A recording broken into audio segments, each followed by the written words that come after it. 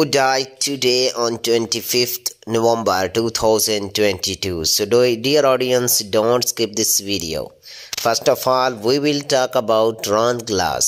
Dear audience, Ron Glass was an American actor. He was known for his roles as literary Death Ron Harris in the television sitcom Barney Miller, and as a spiritual shepherd Book in the science fiction series Firefly in 2002 and its sequel film Serenity 2005.